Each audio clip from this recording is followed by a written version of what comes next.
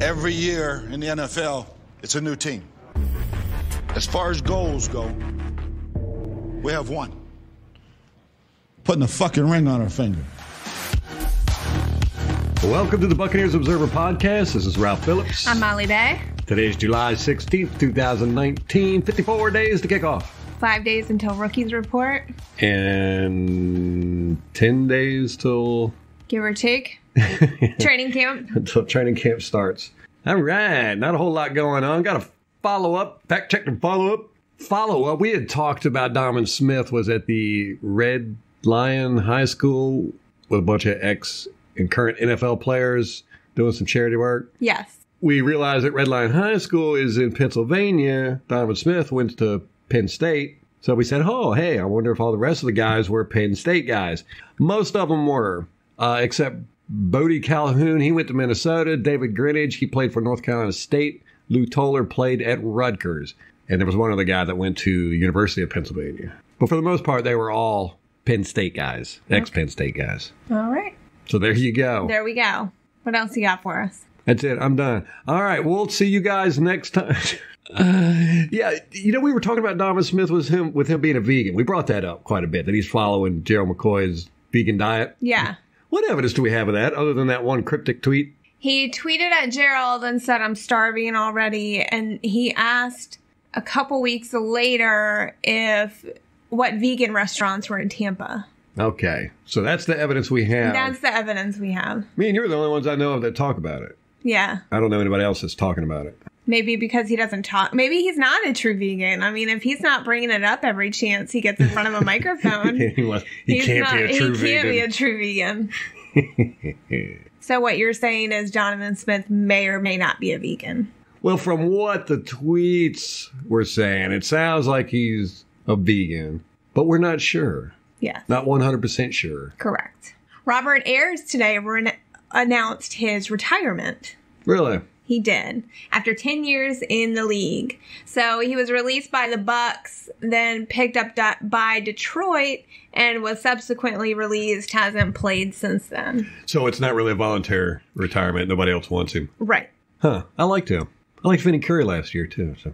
I listened to the Ira Kaufman podcast today, and they talked about how Vinny Curry was still talking to all of his Philadelphia teammates while he was at Tampa. So why does that keep happening to us? I know. It was like a vacation, basically. You know, he took like half his pay that he was getting at Bucs to go back to Philadelphia. He wanted to go back, apparently because, this is from his mouth, that he knew as soon as Arians was hired that it was going to be a 3-4 defense, so he didn't want to have nothing to do with it. Oh, maybe. Yeah. Well, that's what he said. Yeah. There could be a variety of reasons. Jameis and some of the guys went to the Advent Health facility in Tampa, and they visited some of the kids that were inpatient. There was one little boy. Jameis went up to him and asked him who his favorite football team was, and he said the LA Rams. Wait, Jameis said that? Yeah. No, the kid. Oh. And so Jameis called Todd Gurley, like FaceTimed him with the kid. Yeah. How in the world does Jameis have Todd Gurley's phone number? They're friends, apparently.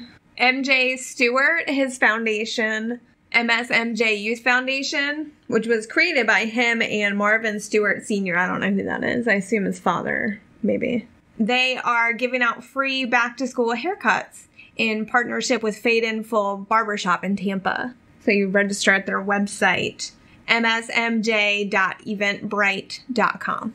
Go get your hair cut, you nappy people. It's only for school-age children.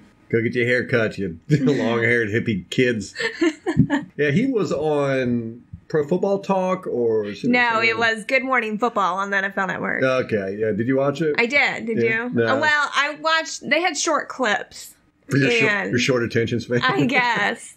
Well, they had like 2 clips and they kind of overlap, but really altogether it was basically like 3 minutes. Anything interesting? Yeah, he said that Jameis, he's really supportive and like, hey, you did a good thing here or here. But then he also talks shit to him. Really? Yeah, like during practices and stuff. To the defensive backs? Yeah.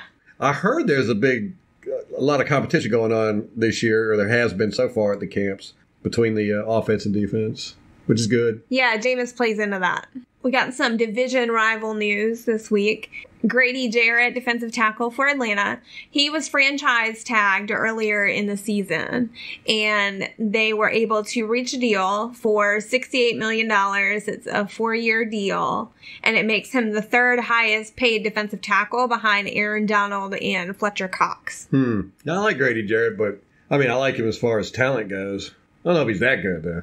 What is that, like $12 million a year? Well, he's about all that Atlanta's got on their defensive line. Yeah.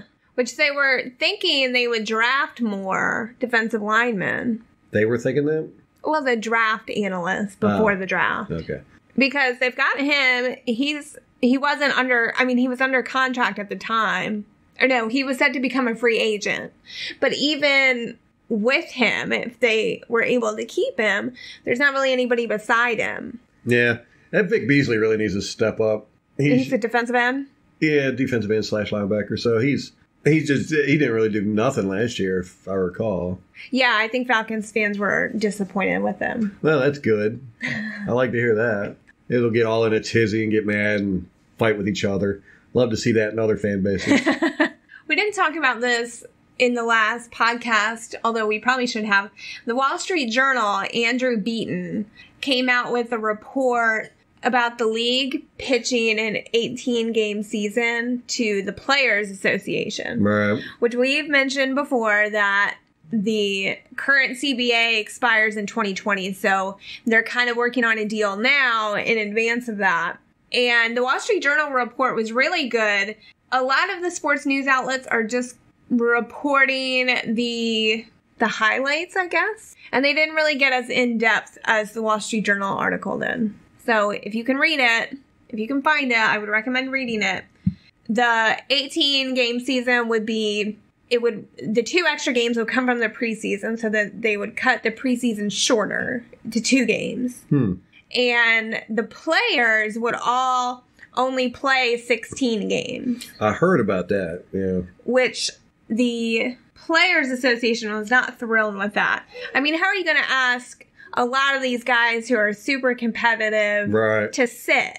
I mean, that's a big ask, and I don't think a lot of players would be amenable to that. You know, I'm a big fan of it. If it was up to me, they'd have a game every day. I knew you would be. A year round. Even if you have to sit your starters for 2 games. Yeah, expand the team to 412 players. Someone else mentioned that they would expand the teams, but I didn't read that in the Wall Street Journal article. Interesting. Seems like they would have to, but man, that's just going to throw a huge wrench into salary cap finagling. Yeah, if there's more players. Yeah, but I'm definitely down for it, man. Take 2 preseason games out and put 2 regular season games in. Heck yeah. They pitched the idea in 2011. The owners did, but the NFLPA rejected it. So the players are holding us back from having good entertainment or more entertainment. What's up with that? They are concerned about injuries. I just rolled my eyes. You can't hear the eye roll, but it was there. They want to, they're really focusing on not the top tier players like the Tom Brady's, but the scrubs, basically. That's what they're focusing on with this NFLPA, the CBA. Yeah, well, we'll see how it turns out. It'd be great. And it would bring in more revenue for the league, and that would be able to increase the salary cap and players make more money. I think it's a win-win for everybody, especially if they make it mandatory that players can only play 16 games. Wonder how that's going to work with like stats and stuff. That's going to change everything. Yeah. Well, the NFLPA has nixed it, I think. Already? They're meeting again this week to talk about it and just have their Why would they talks nix it? in general. I mean, if they're worried about injuries, the guys are going to play 16 games either way. Right. They're actually going to get 2 games off during the year. Yeah, well, they don't want that. They don't want players to have to sit. Well, then make them play 18 games. They don't want them to play that much. Jesus. They estimate that the extra games will shorten the average NFL career from 3.3 years to 2.5 years. But that... Well, you know, they say that, but they make it sound like that's BS right there. Because what they're doing is they're trying to say that players only play that long because of injury. No, players only play that long because they suck. Because of skill. Right. I mean, because they get replaced quick. If you're good, you can play 10, 15 years. And their careers because of injury. I mean, that happens a lot. Guys get injured, put on IR, they're at the bottom of the barrel anyway, and then they just get cut next season. The vast, vast, vast majority of NFL players end their career because they don't have a choice because somebody else better replaces them. It's not injuries. I think maybe they are often hampered by injury and then not given another shot. They have that one shot, and then they get injured, and then that's it. Well, look at Robert Ayers. We just talked about he's retired. He ain't injured. He's just old. Nobody wants him anymore. That argument doesn't make any sense to me with the NFLPA. Well, they're not going to agree to anything unless they can get some good compensation in return. So. Yeah, they want increased player benefits, player performer bonuses, changes to the minimum salary structure, and the ability for players to reach free agency more quickly. Is that in general, or? Yeah, that's kind of their goals with this negotiation. Well, they want more guaranteed contracts. I know that. What were all those things again? Let's go one by one. Increased benefits. Like what? I don't know. Pension plans and the... Probably. Healthcare after they get out. Yeah. Maternity leave. Player performance bonuses, which I think is great. That should be built into contracts. Yeah, exactly. I think most contracts should be performance-based. Yeah. Hey, that's just me. What do I know? They want changes to the minimum salary structure. Yeah, that's understandable, but... You could do that with more revenue from 18 games. Yes. I think that's the owner's standpoint. Uh-huh. And if you increase the minimum, which is what they're asking for, right? Yeah.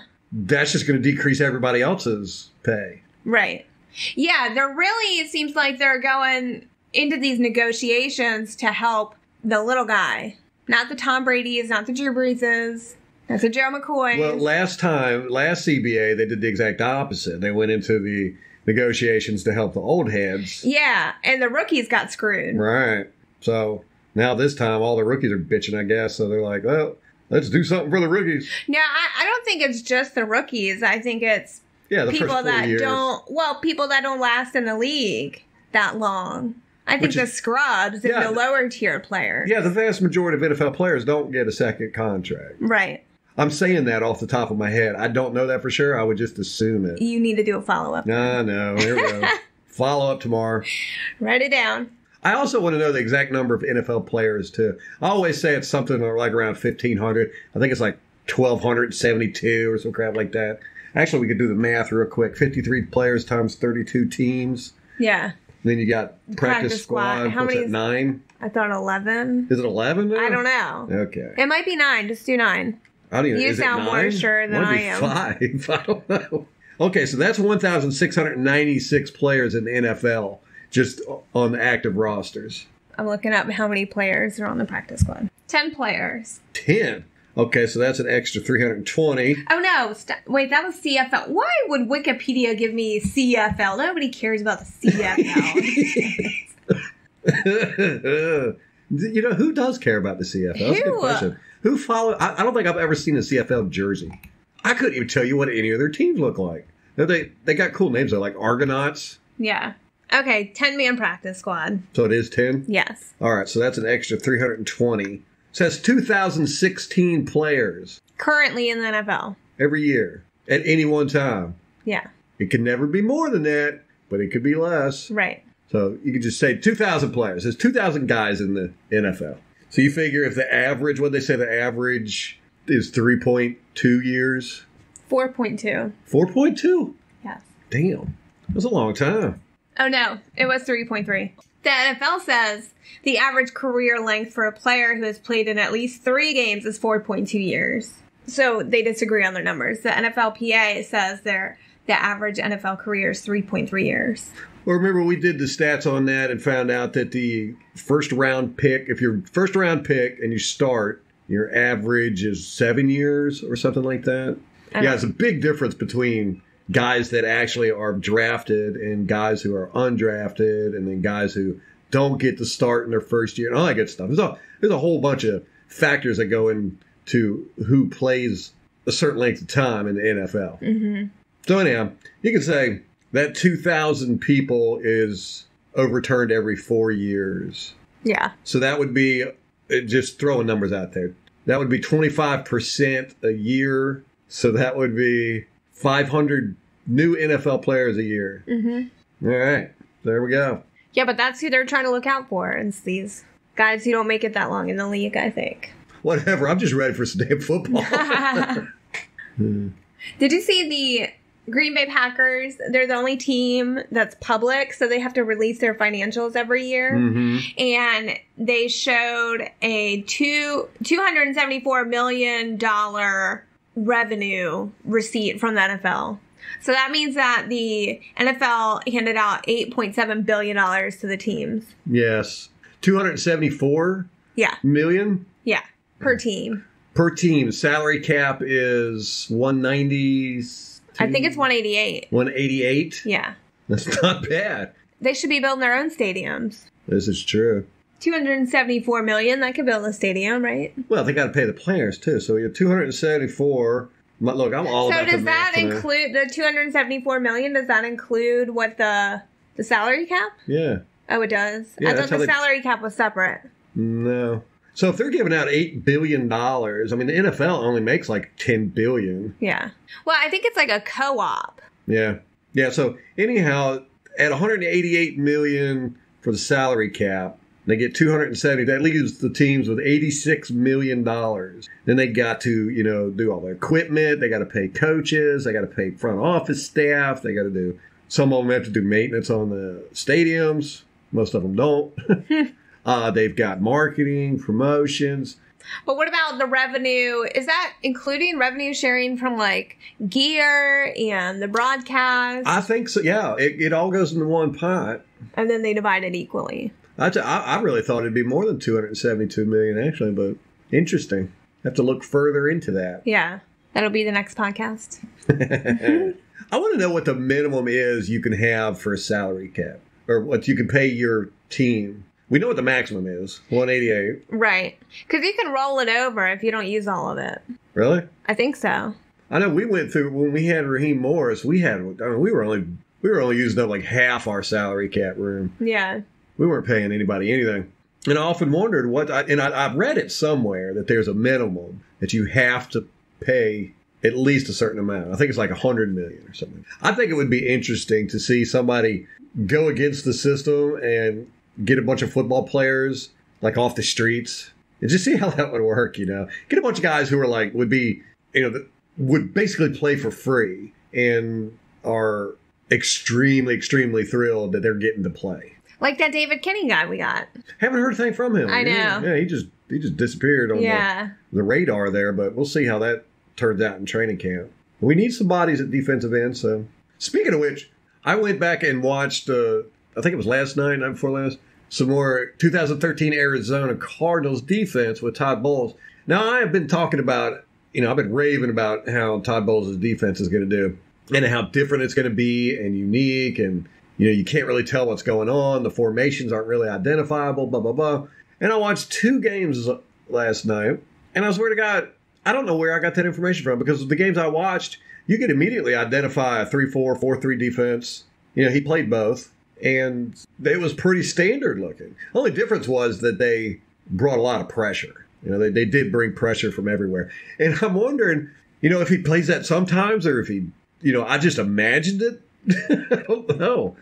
You watched the Cardinals. Yes. So previously, had you watched the Jets? No, I watched it. I don't think with the Jets that I don't know how much control he had over the defense. Right. He wasn't defensive coordinator. He had Casey Rogers. Right. So I don't see the Jets as indicative of what his defense is going to be now.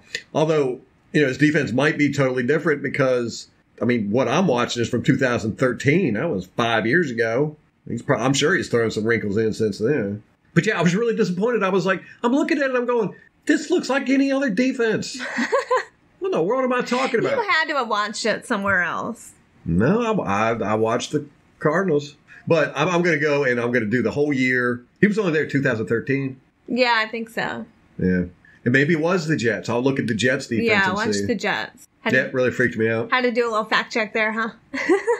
Well, I'm talking all this crap, and people are going to watch the game and go like, Ralph doesn't know what he's talking about. He's confused because he doesn't know how to watch film. He's These defenses look just like every other defense. Well, we were talking about that last night. I've never understood why defensive coordinators don't do that, you know. I call it the amoeba defense, where it's just like a blob of players that you can't... Because it's a real big thing with quarterbacks. You know, they go up to the line, they read the defense. It's a real big thing with defensive coordinators to try to trick them. Why not just have a defense that's impossible to read? That's just standing around? Basically. Yeah, I mean, it really doesn't do a defense any good to be in position, you know, to be... Lined up. Yeah, lined up and kind of standing still so that the offense can see where they're at. And I'm not even saying do that all the time, but every now and then, you see some defenses will do that. I want to say Pittsburgh has done it before where, you know, the guys are kind of standing up. Everybody's just standing up, like milling about. Yeah. But you don't see it enough, I don't think. Everything is so... The NFL is a copycat league, and when anything catches on, everybody starts doing it. It's kind of like with everybody hiring all these young coaches now. Anybody that knows Todd McVay is now a head coach. I mean, if you sat beside McVay in biology class in high school, they're going to hire you as a head coach in the NFL. It's just, you know, it's a copycat league. And that's why you get all the offenses look the same. All the defenses look the same. It's so rare if you get an offense. Kind of like, you know, the Panthers, you know, they do a lot of that option stuff. But that was big there for a while when we had RG3. Right, but it's a copycat league. I mean, they popped up everywhere. Kaepernick, Russell Wilson, RG3. Cam. Yeah, and you just don't... It's so rare when you get coaches that will really go outside the box. They all still play within the confines of the game or the league. Don't know what that's all about. And, you know, the offseason is, like, for the past 10 years has been the best part of being a Buccaneers fan because that's when the optimism is at the highest. Yeah. And I'm really high this year on the optimism. But it's like the closer the season gets, the more... and it might also be because I've been very vocal about how good I think everybody's going to be on the team. And I'm starting to second guess myself. You know? I was watching some Matt Ryan tape the other day. He played so well last year. He didn't get any credit for it. You know, the Trubisky got a Pro Bowl nod over Matt Ryan. That was ridiculous. It's a popularity contest. Yeah, I know. Yeah. Yeah, and Trubisky popped up, and everybody expects it from Matt Ryan. But I mean, he had numbers comparable to his 2016 MVP season. Yeah, but the team still went, 5-11, 6-10. It wasn't his fault. It was the defense, just like us. Same damn thing. Yeah. They got plagued with injuries quick in the beginning of the season and could just never recover. But that's the thing with Atlanta is that it kind of seems like they just have Matt Ryan, Julio Jones, and then I guess you could say Grady Jarrett on the defense, but they don't have these, like, shining stars that can pull the rest of the team up. And Matt Ryan doesn't seem to be that type of guy who's got that oomph. Yeah. I mean, technically he's fantastic, but he just doesn't seem to have that oomph to inspire people. Yeah. Now they've got Cutter back. He's their offensive coordinator. He was their offensive coordinator and he played very well for Cutter. They had a pretty dynamic offense. So now Matt Ryan's not going to have to learn a new playbook. He already knows this. Most of the receivers do. I hope they're going to change the terminology. No, or not. No, I Cutter, don't know. They probably won't. He doesn't understand strategy. He understands clipboards, stats, explosives. So, you know, the more I'm thinking about it, I'm like, oh, man, Atlanta could be... Maybe, but you can say that every year in our division. This is true. I think we're in the best division in the NFL. Yeah. Well, when I say best division, it's only the best because we're in it. The other three teams are jerks. But talent-wise, we're in the best division in the NFL. Most competitive with each other, I think. There was a long time where no team in the NFC South had gotten the NFC South championship 2 years in a row. Right? I think Carolina broke that Carolina streak. broke it, yeah. I think it was like 2010 or something. Yeah. It was like over a decade, I'm pretty sure. And there was a lot of from worst to first. Yeah. I mean, our division is always tough. So any game, particularly in the division, it's any given Sunday. But I think that division games are especially up in there. Even when we're at our worst, we still play tough against our division opponents. This is true. I'm just so ready for football to start. I'm tired of watching last year's games. I know. I want some new games. Well, the All or Nothing comes out on Friday. That's right. That's when It's when the season starts now. No, that's Hard Knocks. No, it used to be Hard Knocks. Oh, but now it's going to be All or moving Nothing. it up. Yeah, why not? So who's going to be on All or Nothing next year or this year, which will air at the end of next year? Didn't they announce that? No. Oh, we don't know. No. Good. And how do they do that? How do they hide that? I mean, because nobody knew that the Panthers were going to be on All or Nothing until Amazon announced it. Right. And they had all these cameras around them. So how do they hide that information? Do they have a bunch of crews out with each team? Oh, maybe. And you never know which one it's going to be? I don't know. Yeah. They should do a documentary on the making of All or Nothing. That's so meta. So that's Friday, man. I'm excited about that. Yeah. God, can't wait to see that collapse. We'll binge watch it all weekend. I want to thank everybody that's been sharing our podcast, getting it out there, and letting everybody else know about us. If you think about it, just go ahead and hit that share button in your app or on the website or whatever. Throw us out on Facebook or Reddit or Twitter or somewhere out there on the interwebs, the inner tubes. We do appreciate it, guys and gals. I wonder how many women followers we have. That's a good question. I was going to say, if you're a girl follower, send me an email, let me know. But then I realized Molly would probably get a little pissed off if I said that. And you said it anyway with the caveat. I got it out there, but it was a joke. You sound like your mother. Yeah. My birthday's coming up. I'm trying to talk Molly into buying me the Mike Evans inverted jersey on NFLshop.com. It's a cool one. Yeah. So it's like the different. pewter in the body and then the shoulders are red. Whereas the jersey is red on the body, pewter on the shoulders. I've never seen that design. Me neither. And we were talking about this the other night. I like unique jerseys, but I wish I would have got one of the salute to service jerseys. I really like those. Yeah. The green ones with the camouflage on them. Mm-hmm. I need to get a color rush jersey, too. It's a long list of jerseys. I'd buy a jersey every week. That'd be all I'd ever wear. Yeah. The Buccaneers jerseys. I'd have to take them and get them tailor fit, though. Do they do that for jerseys? I don't do them for anything. Although the newer jerseys are a better fit, I think. Yeah, they're pretty form-fitting. Yeah, the older jerseys, geez, man, you look like you were walking around in a pillowcase. Yeah. So boxy. Yeah, not very flattering. No. And I'd always tuck them in, too. I was that dude that tucks the jersey in. Because they're just so long and baggy. Yeah. That's going to do it for us today. If you want to get in touch with us, you can reach us on Twitter at Bucks_Observer. We're on Facebook and YouTube. You can search for us there. Our email addresses are mollybay@buccaneersobserver.com and ralph@buccaneersobserver.com. And we have a website, www.buccaneersobserver.com. We'll have another episode out Friday. It will be before the All or Nothing. We'll probably talk about the All or Nothing on Sunday. You know, does Amazon do where they put it all out? I think whole so. Season at once? Yeah, I think so. I love that. I love binge watching shows. Yeah. I really hate waiting for shows now. It's like Rick and Morty. I think that's the only show we watch anymore where it's on broadcast television where you have to wait. And it sucks. Yeah. I wish we wouldn't even known about that show until like 2 years from now so we could have just watched them all at once. Maybe Rick will develop some kind of time machine that will be effective on us. Alrighty, so we'll have another podcast out Friday, and we'll cover the All or Nothing on Sunday's podcast or Monday's podcast. Till next time, guys. Go Bucks.